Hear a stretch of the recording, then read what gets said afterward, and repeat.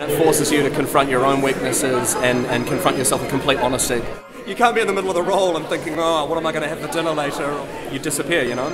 You start rolling and all of a sudden it's just you and this amorphous kind of ball of legs and arms. And then you come out the other side and you kind of come to and go, yeah, that's pretty cool.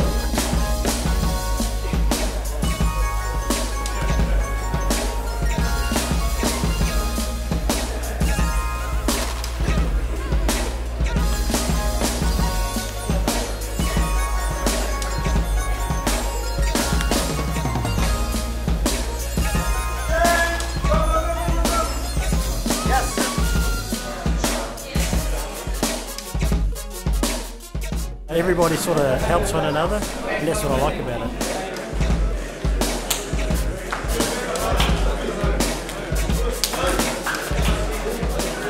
If someone's got your arm or they're trying to choke you out, all you can think about is how am I going to stop that and what am I meant to be doing? I can't think about invoicing or work in that, and it's great because it sort of clears your mind of absolutely everything.